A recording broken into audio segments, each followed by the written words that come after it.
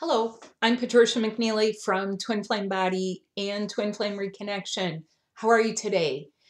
I am located in Chicago, Illinois, where I also do in-person Twin Flame Body energy sessions to help you balance. So in today's topic, what I want to talk to you about is stop being an empath. It's not a badge of honor. It's hurtful. It's painful. It's uncomfortable. It's actually at the point where you can cease and start to get better, and there is something that replaces it. It's something that I call be new, and don't have all of your stuff clinging to you. Now, over the years, I have realized that there's a lot of people that this is actually a very painful situation for. It can have symptoms that are very similar to fibromyalgia, but there's also emotional pain. There is egoic pain that they feel. There is pain that is sometimes very deep, like it can feel like psychic pain. And that's all valid because being an empath means that there's something very deep and long ago that has happened. And then somehow what it reminds me of, it's like having a wire crimped or bent or all tangled up, like where there's sort of like this thing all tangled up, but then you have another one and then that gets tangled up. So then you have so many entanglements.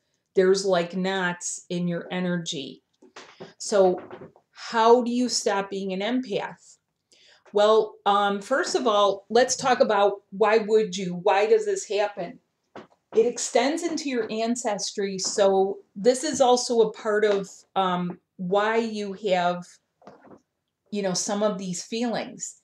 It's not just because you're an overly sensitive person or a highly sensitive person, although you are.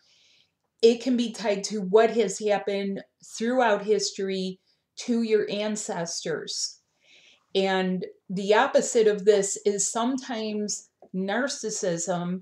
And this is why sometimes empaths and narcissists are like a match made in hell. And we don't want any more of that. We want to get people away from feeling empathic or so empathic that they become dysfunctional. They don't feel that they can function properly. They don't feel that they can function at social events. So there's a big tie-in with the twin flame ascension and mental health. Mental emotional health is a big part of your ascension process. And so stopping to be an empath means a bit of unplugging because it does affect your emotions. It really doesn't fully shift though unless you clear yourself, and you have to know proper ways of clearing because it includes clearing your sexual energy. It includes clearing things out from what you have experienced. And it includes sometimes clearing your body so that your body itself has an opportunity to refresh itself.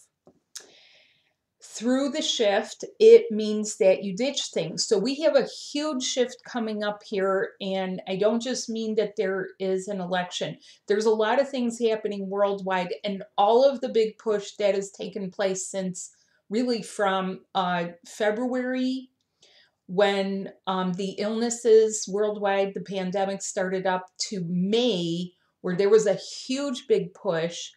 And now there's sort of this point where it's like a bulldozer has pushed all the garbage into place. And people are becoming confused because it doesn't matter where you're from, how your appearance is. This is internal stuff. People are becoming very mentally confused. They don't know if they should continue on this journey. It may not be fulfilling for you. It's not going to be fulfilling if you've been focusing on putting your energies towards other people. So that is why it affects your emotions. You have to be able to shift it back to yourself and understand the real reason why you're doing this is because you are the one who is breaking up ancestral patterns. Now, you could be the hub in your family, and some people are like that. They're sort of like the spoke and everyone's, revolving around you. They're all looking to you. You feel like the strongest person in the room. They're always looking to you for answers or decisions or strengths. You might be a patriarchal type in a good way. You may be a matriarchal type in a good way, but yet you want everybody out. And sometimes you have to catch what is your own inner dialogue with yourself. Are you saying things to yourself like everybody out? Yeah, it gets like that. And yet that's a healthy thing. That is something that you should do if you want to, break the ancestral patterns, because ancestral patterns happen to both men and women. What about the ancestry? Well, what has happened to your group or your tribe or your ethnicity or your religion or any of the above that could be a factor in there? So usually there are multiple factors, and there's one other really big, huge factor, which is why I am the proper person to help you with this. Your cosmic levels, the type of angelic you are. There are some that are much more put upon than others. There are some that have been made to do things, or are some that have been abducted en masse.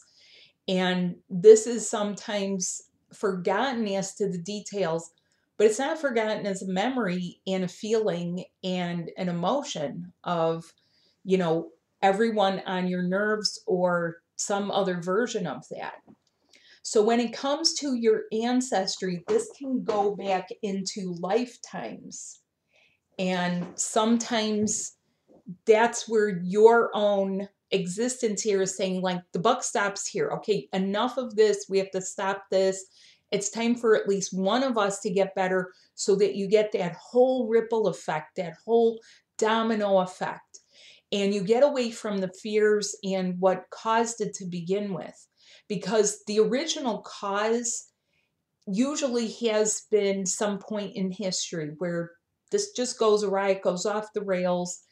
And yet people have had to live like that because the next thing, your next evolution is not in place. Well, we are here now. That is what we are embarking on here over the next decade, is the next solutions are getting into place. And that is your template of relationship from 5D. Okay, let's kind of break that down. A template means a new blueprint. It doesn't mean something that you just easily discard. It's actually quite the opposite. It's something that you gradually build up, strengthen, get accustomed to. Because some people are so accustomed to being an empath, they actually think that that's normal because that's been their normal. It's normal to be empathic. It's normal to be dysfunctional. It's normal to not be able to go into crowds. It's normal to not be able to go to the grocery store. And meanwhile, the physical body keeps diminishing in its efforts to stay healthy. Our natural inclination is to be healthy.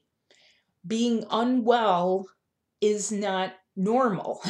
We're getting to a new normal where just ascension is the new normal. Health is the new normal. The ability to get healthier becomes the new normal by integration of your new template. And that is what is going on. You're integrating the new template. So you've moved from 3D, whatever has happened here. And sometimes this is the tribal lives, the groups.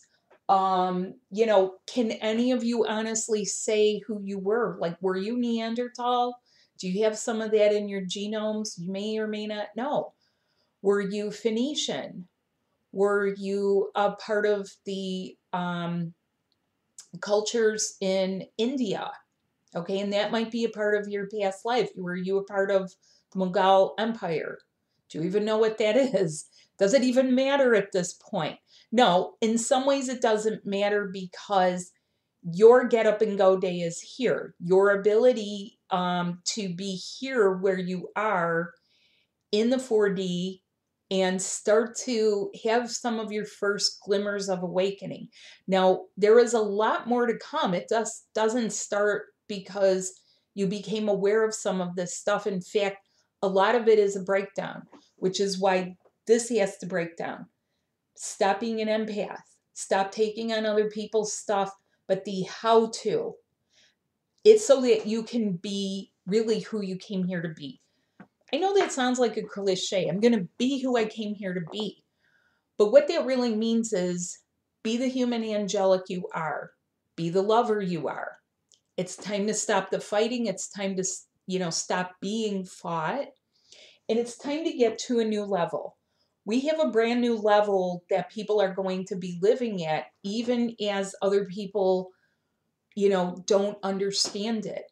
It's not an understanding of the mind, though. It's an understanding of the heart. And I know Barbie, and Barbie is getting a little bit tired of this whole journey. Really, really tired. It's confusing. It's time to stop. No, it's time to stop some of the old things that really aren't going to work anymore.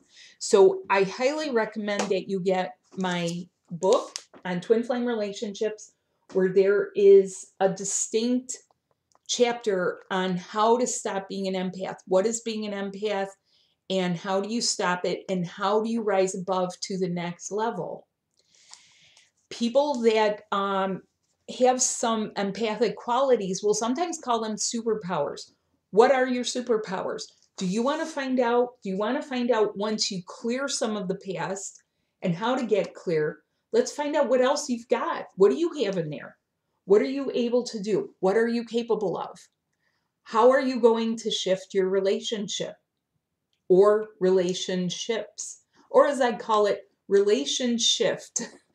Shift your relationship using my Twin Flame Relationships book. And please do not forget, your relationship to yourself is of utmost prime importance. It is crucial that you pay attention to yourself and that you pay attention to connections that are trying to get there. If you're not making space, if you're not making time, I talk about that in here because I give you an outline of how it is, how it has been, what to do. These are simple things that I have distilled it down because some of this took me quite a while to do. And so if you are interested in stopping an empath, please check it out. The link is below and you can find it on my website. And by the way, get my free ebook on my website. Bye.